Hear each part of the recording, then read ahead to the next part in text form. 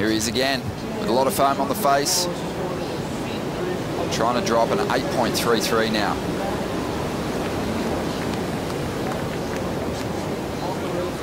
That relaxed style, those arms just hanging by his side. As we go now to Coffin on the outside.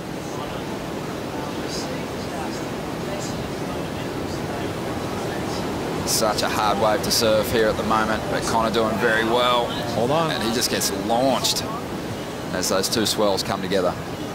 That's kind of a new technique. Maybe you just get launched above that and then just glide out of it like you're riding a river rapid and just get out into the flats that way. Might work.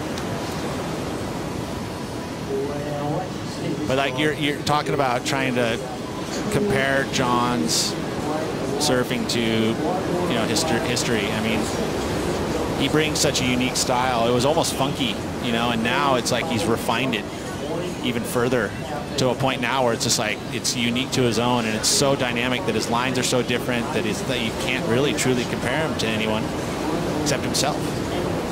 Let's take a look at his replay here. Oh, geez, a big drifting layback. We missed that part, and then this is where we caught up with him.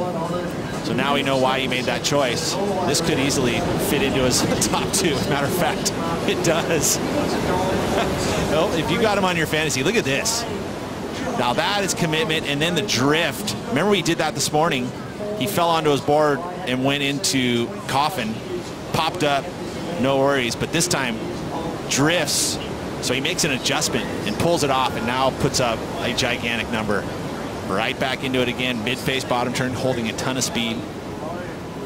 Very unique. I'll just touch on how difficult it is too, Pete, to surf with that much foam and bump on the face. It is. It's you know, it's a latte you're going through. And it's not easy to engage fins or anything, but sometimes I guess you can utilize it to your advantage, where he did there, where it's like you're going to get released pretty easily. And he drifted. A 9.73 for John Florence.